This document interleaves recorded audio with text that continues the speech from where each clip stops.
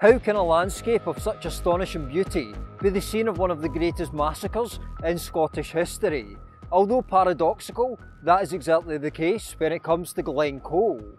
The Glencoe Massacre cuts deep in the history of Scotland, and for good reason. On the 13th of February 1692, over 30 men, around 2 women and 2 children, of the Clan MacDonald of Glencoe were slaughtered by forces under the command of Archibald Campbell, 10th Earl of Argyll.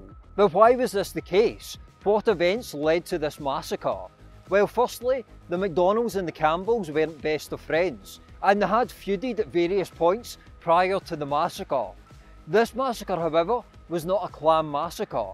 This was a power play by a centralised government wanting to impose its will on the wild highlands. The clans essentially found themselves on opposite sides of one of the most important political events of the time, following the events of the Glorious Revolution of 1688 to 89, when William III, or William of Orange, took the throne of England, Scotland and Ireland in conjunction with his wife Mary II after the Glorious Revolution of 1688 to 89. Certain clans in Scotland remain loyal to James II, also known as James VII, a Catholic king. The MacDonalds are thought to have been one clan whose loyalties ultimately laid with the ousted James. For further context, those Scots who rose up to reinstall King James onto the throne were dubbed Jacobites, and risings erupted at various points into the middle of the 18th century. The earliest rising is known as the Jacobite Rising of 1689. Although this rising didn't accomplish all that much, King William and the authorities still wanted to combat this loyalty to the ousted king. They passed a law promising safety to those who pledged allegiance to the new royals by January the 1st, 1692, with one significant flip side. They vowed to punish any so-called traitors who failed to pledge loyalty. Part of the complication for some of these Scottish clans was that they felt they had already pledged allegiance to James, and one cannot have two masters. By mid-December of 1691, the ousted former King James urged compliance to King William's oath of allegiance. This news only reached the MacDonalds of Glencoe by December the 28th, 3 days before the deadline.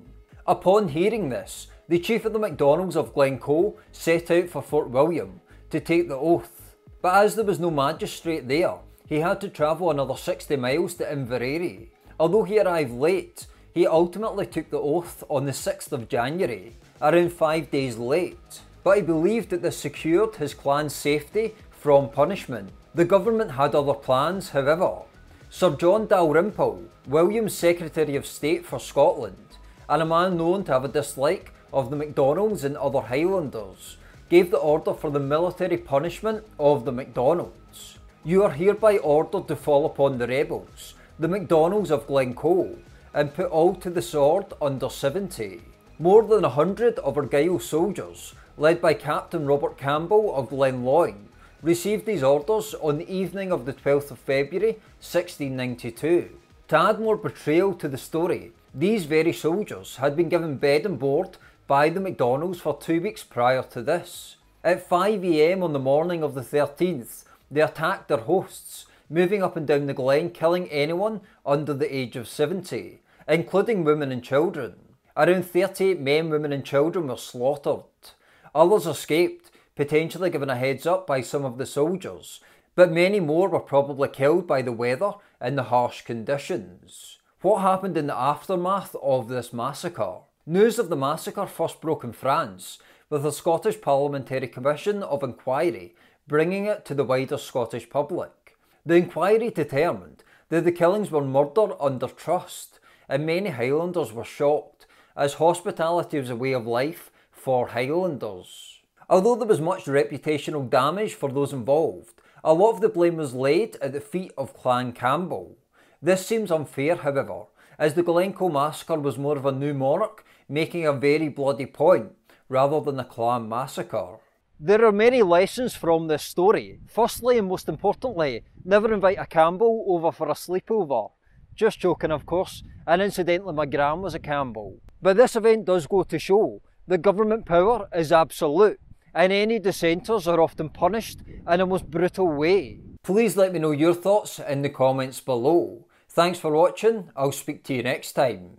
Let's face it, ads can be annoying. If you want ad-free content and also early access, please become a member of my Patreon page. Increasingly I'm travelling to places such as Glencoe, and obviously the expense of getting here is quite considerable. I also have a proper full-time job, 40 hours a week, so I do anything with Celtic History Decoded on top of that. So if you do value this content and you want to support the work, please consider becoming a member of my Patreon page. All the links are in the description below.